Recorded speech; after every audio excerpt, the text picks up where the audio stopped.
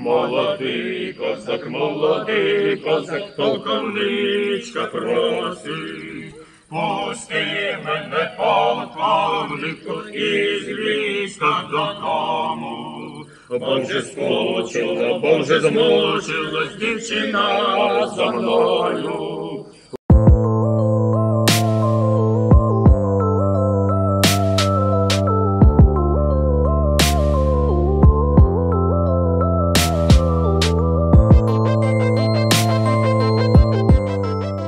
V is a Soviet Union horror film that came out in 1967.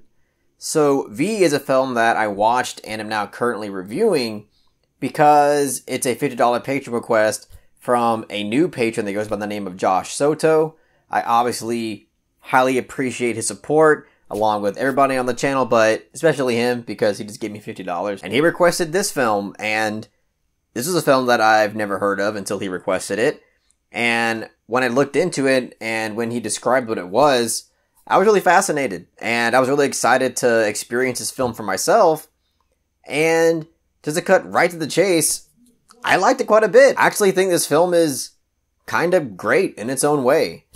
As I said, this is a Soviet Union film, but it's actually, if you want to get technical, a Ukrainian film that was written by a Ukrainian author that goes by the name of Nikolai Gogol, I think is how you pronounce it. And this film is obviously an adaptation of one of his stories. And what makes this film quite interesting, even beyond that fact, is that this film is the first Soviet Union horror film that was ever produced.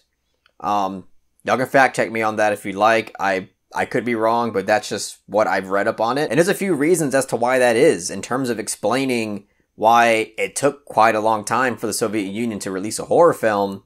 One of them has to do with the fact that the government basically controls filmmaking. Essentially, nobody was allowed to produce a film and put it out there unless the government produced and signed off on it.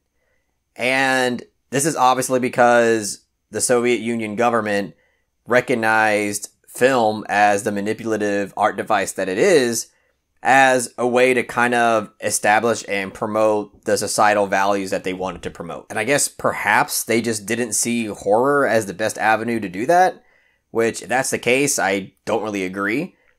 But the other reason why this film was finally made was because of the fact that Nikolai was a pretty well-respected author, and that's how the government basically agreed to make this film. But what we get in V is a film that has, first of all, some really interesting visual approaches to it, but we'll get more into that later. But it's a film that's also kind of a cautionary tale that I actually think is a bit interpretive in its own way. But even on top of that, this is kind of just a fun and funny horror film. This film, I think in a lot of ways, was intentionally comedic. There's perhaps some things that weren't intentionally comedic that I kind of found funny. But for the most part, I think there's actually some well-incorporated aspects of kind of silly, dark comedy in this film. That for the most part really worked for me. But as I mentioned earlier, like even beyond that, the visual appeal and the kind of visual effects that are used in this film are kind of interesting, because what I had heard about this film before going into it is that it was just kind of a marvel in the use of practical effects. So when I was watching this film, I was kind of waiting to see what that was all about. But instead, for the vast majority of the film, we get a lot of use of like green screen backdrop. And the thing about it is that it's really obviously green screen backdrop when you're watching it. Like, it's incredibly apparent because it's a film that came out in 1967. But I still found it beautifully done in different ways. Earlier in the film, we get the scene where the witch is introduced. Yes, I forgot to mention, this film is essentially a horror film that centers around a witch that gets revenge. But we get the scene where the witch is riding on the shoulders of the main character as they're flying over the land. And even though when you're watching that scene, it's clearly a green screen backdrop, it was still like an incredibly soothing and comfortable scene to watch. And something about the backdrop throughout this entire film, I feel like adds to its charm, because it's still visually appealing in a way. And even the score during that scene, I feel like, captures the moment incredibly well, even though I won't really spoil anything, but it does kind of take a dark turn soon after that. But yeah, going back to the point where I mentioned I was expecting the more practical effects aspect to this film, it's like this film was saving all of that practical effect energy until the final, 10 minutes of the film. Technically, final 5 minutes, it feels like. But in the final 5 minutes, we get just this explosion of practical effects magic. And it actually gets pretty intense. I'll actually say the last 5 minutes of this film are pretty anxiety-inducing.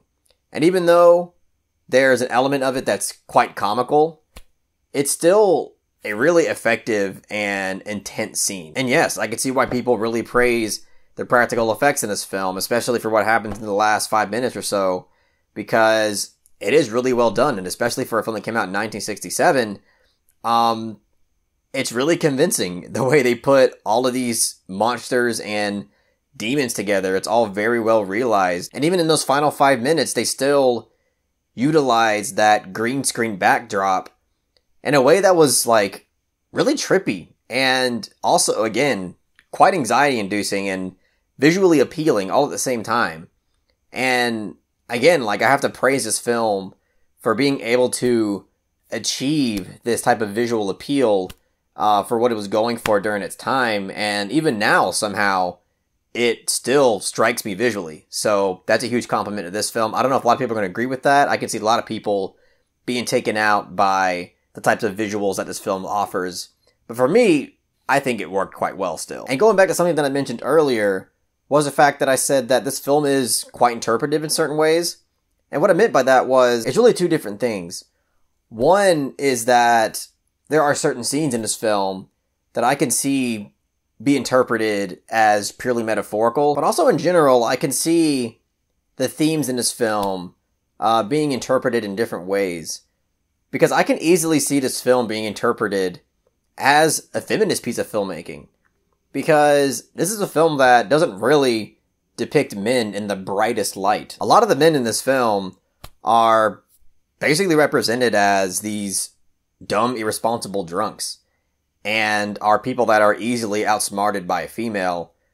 And I think that's a really interesting aspect to this film. Because again, as I mentioned, film during the Soviet Union era were used as the manipulative device that they are to promote the values that they wanted for their society. And it makes you think, what exactly were they trying to promote and express with this film? I mean, in terms of what I kind of interpreted of what this film was trying to express, was that there's a kind of condemnation of sexuality in a way. And there's also some anti-religious, I don't even want to call them undertones, they're kind of overtones. But those are just some things that are kind of easy to pick up on when you're watching it. But for those who have seen it, I would love to hear what you really interpreted as the goals of this film in terms of what they wanted to express. And I also think this film is the perfect length for the material. Because it is an hour and 17 minutes, which is pretty short for a full-length film. But it's a really simple and easy, and honestly, kind of repetitive premise. It does kind of get to a point in this near the end of the second act into the third act where you're just alright, we get where this is going. We know where this is heading. We pretty much know what the conclusion of this film is going to be. So it's definitely not the most unpredictable movie, and it doesn't really keep you on your toes on what you think is going to happen. But overall, I still think that this film is quite impressive, and it's just a really fun film. I can see myself rewatching this film many times throughout my life. So I'm going to give V a soft 8 out of 10. For those of you out there that have seen this film, I would love to hear any type of opinion or insight that you have on this film in the comment section. That's all I got to say about V. If you really enjoyed what I had to say about the film, please give it a thumbs up and share it amongst your friends. And don't forget to subscribe to the channel to be updated on more film-related content.